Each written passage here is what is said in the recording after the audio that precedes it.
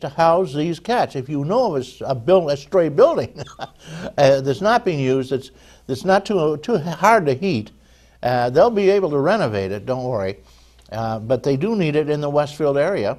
And give them a call, would you please? Give some wonderful gift to not only all the pets in the world, but to the people that are doing so much work. Stray Cat Rescue, again, 581-0463. If you have any clue as to where there might be a building available for as a gift or for a very minimal amount. Another interesting thing here, Vesta. It's a play. It's written by Byron Hernital, and it describes Vesta, who's an elderly woman who's at the end of the line, if you know what I mean, and what she's doing and what to do. And basically, it's a free play. You can go over there. Incidentally, it's at the Park Methodist Church in Sinclairville.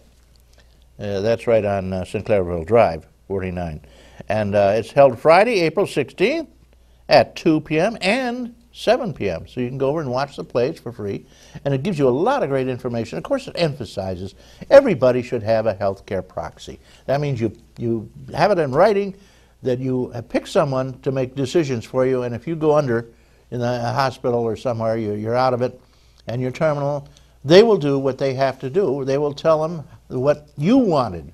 And if you wanted to live forever, they'll tell you, give them the tube, feed them with a tube, put the tubes in here and the tubes in there, and keep them alive as long as possible.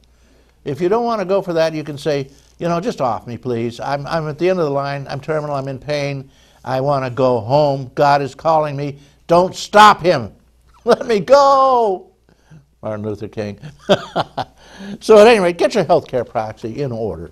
And if you want to go home on the express, tell them no hydration, and you'll be gone before you know it. That's what mine says, I might add. When it's over, and you know it. And that's a fact of life for seniors, and we're the ones who know what the score is, because we're the ones who are facing the final exam here, which is why we go to church more often. Yeah, some senior citizen news.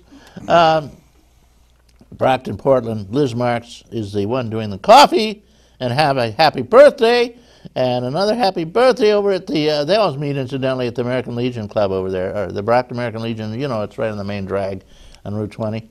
Tom DeJoe is the president. If you live in the Brockton, Portland area, jump on it. Join the group. Birthday over there, again, Catherine Fabritas. Oh, these are beautiful people here. I got some more news here. I should put these away in order. Okay. You'll have to forgive me if I'm a little slow on the reading, because you know these old peepers aren't working the way they used to. Neither are the horns here. You have to shout when you're on the phone. Okay, they're having their next meeting incidentally is April 26th at noon at the Nickel Plate Restaurant. They're going to have a dinner there, fish dinner. Can't go wrong. They're celebrating their 35th anniversary. April meeting is Phyllis Revolts. And Nancy Strickland and Lena Elliott. Dunkirk Federated. What a bunch over there. The president is Betty Korzenowski, and she leads the group there. Does a hell of a job too. They have a wonderful group there, and they have a great center where they meet, an old school, indoor track. You can run around it in the winter. I wanted to mention they're having a free lunch April 6th for paid-up members, Dunkirk Senior Center at 11:15.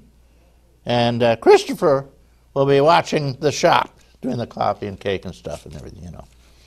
All right. I got something, a note here from Mark Carmel, quickie. They have a great group, and they invite anybody to join them. That's it, okay? The meeting of the Mount Carmel Social Club was held at St. Rose Hall. And new members and guests are always invited, and they have a meeting coming up April 7th, and Thelma and Ernie Hilliker will be doing the job, as well as Bob Kittel. They have a Chinese auction coming up. You know, they're a lot of fun. Nobody quite knows who's going to win them. Bring in a new or slightly used item and join up if you want to. Silver Creek. The Silver Creek seniors have a place down on Route 5 and Route 20, about where it intersects. A wonderful new place. And they have a big bunch there, and everybody's celebrating Easter, of course, colored eggs and, you know, the whole schmear. Chocolate Easter bunnies. You ever see that cartoon of the two Easter bunnies, chocolate Easter bunnies, looking at each other? One has his ears, somebody bit his ears off, and he says, you know, I can't hear. And the other one has his tail end all bitten off. He says, you think you got problems? Silver Creek, the guy over there is Ed Newman. Join them, get involved, say hello. They have a huge group, and Silver Creek is just a tremendous. Merv Smith called bingo, incidentally, because they always have bingo after all senior meetings. They have an open house over in Silver Creek, April 17th. 6 to 9 at Liberty Wines. $15, but you get all the wine you can drink. And they'll carry you home if you need. Westfield, a bunch over there. Shirley Copine does the job over there. And Shirley Copine has a wonderful husband who is a renowned firefighter. He's been in the fire department for so long that people can't remember when he joined.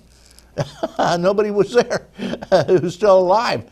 And John, he's the head of he directs the traffic police for the fire department, who do a lot of work. They're out there in all sorts of weather, and they have to direct traffic when the ambulances go in and out of the engines or whatever, because you just cannot risk them hitting somebody. Tanglewood Minor sent cookies over there and gift certificates for Walmart. Gladys Hess and Carl Harper won those. Can't go wrong. They're going to have the drawing for free gas tickets. And they have they have a Chinese auction coming up too. April 8th meeting will be a dinner at 6 p.m. The Westfield Women's Organization, WWO, will be serving a soup supper. John Wolf's going to talk about the McClurg Mansion. That's that beautiful old home. You know, McClurg was a rich old man, and when he built that, he actually set up a brick factory to make bricks for it. It's built out of bricks. Back when Westfield was a spot in the woods, and it's a gorgeous thing. He gave the park to the town eventually, and to the village, and each corner was supposed to have a church, and a quarter of the park was for a church in each corner. Well, only 2 of them made it.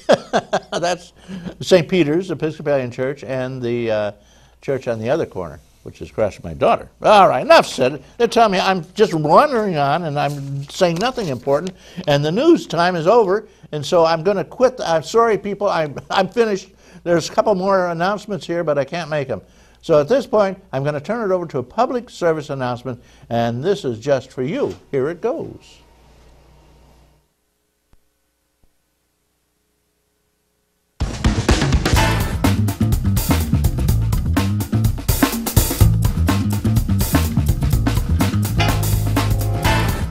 I work on my computer all day. Can I fill out my census form online?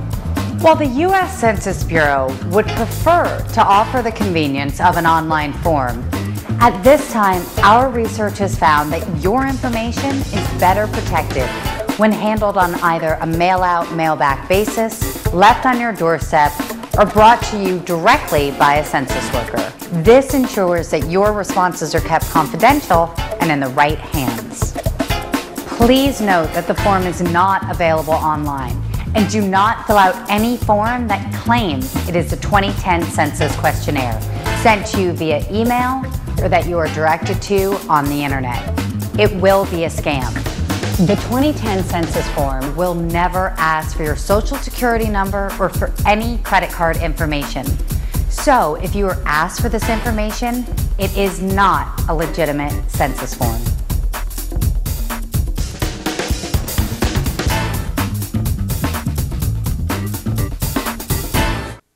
Okay, there you go, the census. Fill in your form. Some of the questions are very impertinent and nosy. And I wrote NA a couple of times because it's none of their business how much I make. In the meantime, it has nothing to do with the census, I might add. Although they say, well, it'll affect the money your county gets and all that baloney. Well, I don't think so. In the meantime, send it in. I sent mine in the very first day I got it. I got it and I filled it in. It takes a lot longer than 10 minutes, I might add. Because you got to put in your spouse and everybody living in the house with you. So it becomes a pretty long, detailed thing. And they ask everything about you, including when you go to bed and who you go to bed with and everything. Well, not quite that much, but a lot. It's pretty darn nosy.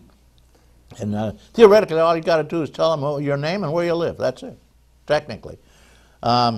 this long form, I filled it in anyway because I'm a law-abiding citizen.